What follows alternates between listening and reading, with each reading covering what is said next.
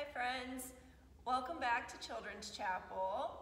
So we are in the season after Pentecost, also called Ordinary Time, which typically is the color green, and we will start the green next week.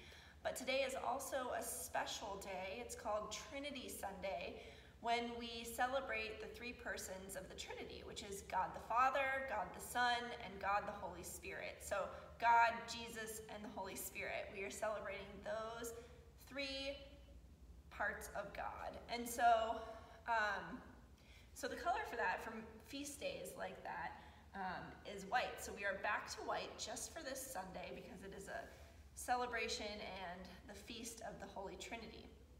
So I've also added our white ribbon to our calendar to mark Trinity Sunday. So next week we will change the altar cloths to green, and we will be in green for a very long time until Advent. So until like the end of November. So we will see a lot of green. So anyway, let's see. Okay, first we have to light our candle. And so you can say it with me. Why do we light the candle? To remind us that God is with us.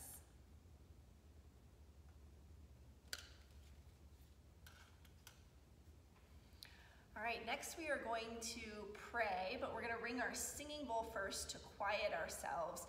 And so I'm going to ring the singing bowl. I want you to listen with your ears and put your hand in the air.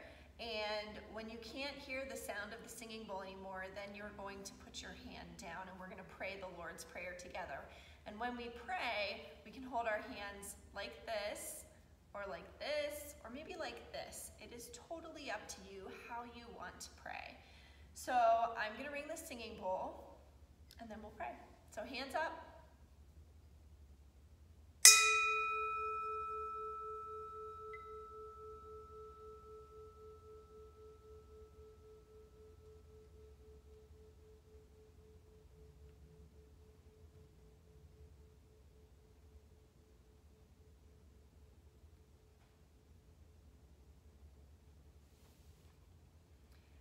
Our Father, who art in heaven, hallowed be thy name.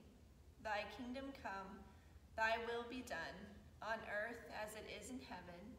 Give us this day our daily bread, and forgive us our trespasses, as we forgive those who trespass against us. And lead us not into temptation, but deliver us from evil.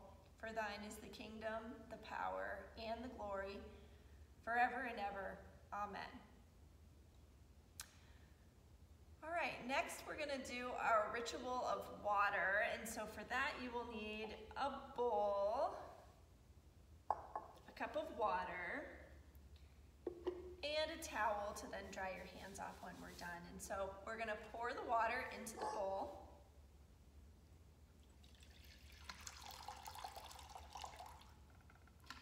To remind us of our baptism, and also to remind us of the time when Jesus washed his disciples' feet.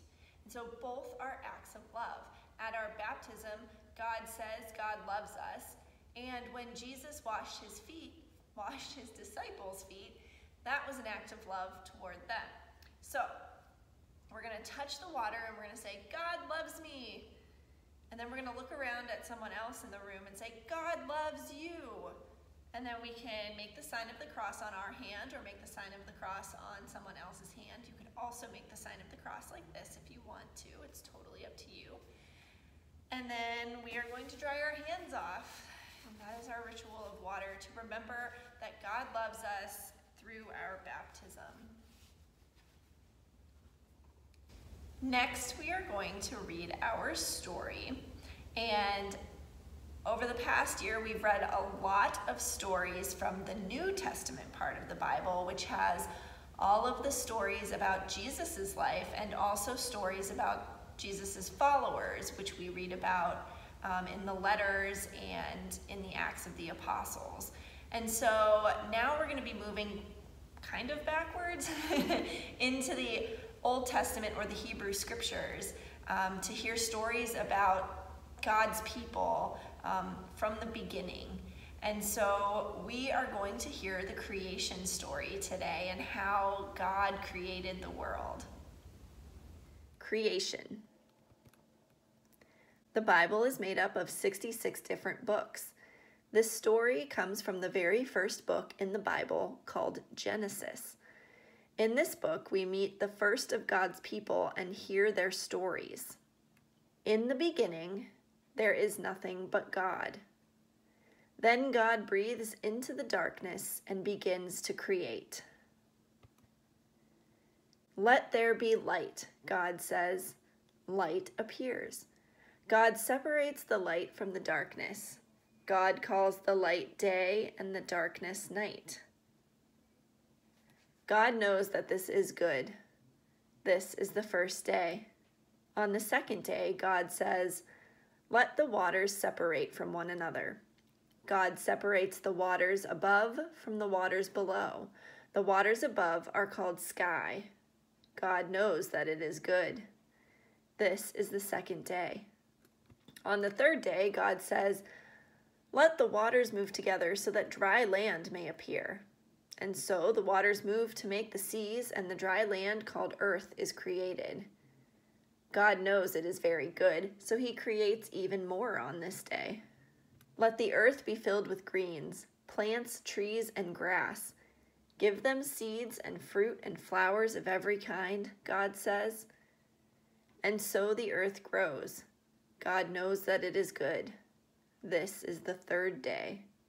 On the fourth day, God continues to create and says, "Let there be lights in the sky to separate the day from the night.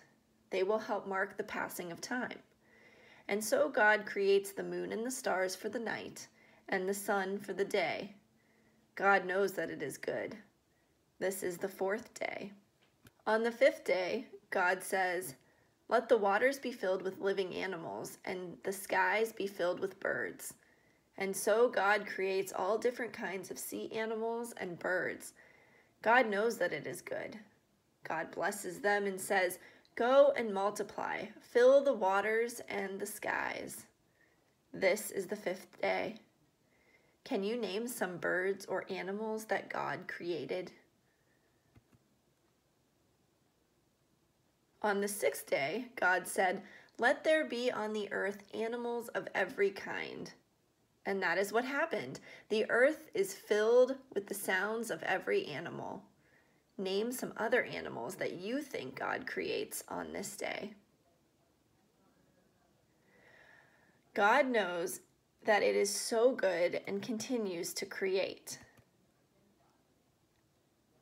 Let there be humans on the earth, made in my image, to care for the other living things that I have created, God says. God creates humans, male and female, in God's own holy image. God blesses them and says, "Go, multiply, and care for all that you find on the earth." God sees everything that has been made and knows that it is good. This is the sixth day. God knows that the whole of creation is finished. The work is done. And so God rests on the seventh day. God blesses the seventh day and makes it holy because the work is complete and it is good. These are the 7 days when God creates the world that both we and God love. The end. It's such a great story about how God created the world in 7 days. And so, do you have a favorite day of things that God created? I don't know that I do. I kind of like when God creates the light and the different stars and the moon and the things in the sky. But what's your favorite? What kind of animals do you think God created when God created all the animals?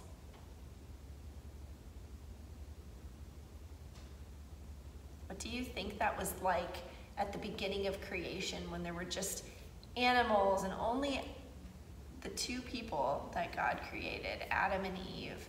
What do you think that might have been like? I don't know. That'd have been too many animals for me. But I bet it was really, really cool, especially if you are an animal lover. All right, Well, that's going to conclude our time together. So we are going to blow out the candle and say goodbye. Bye, friends.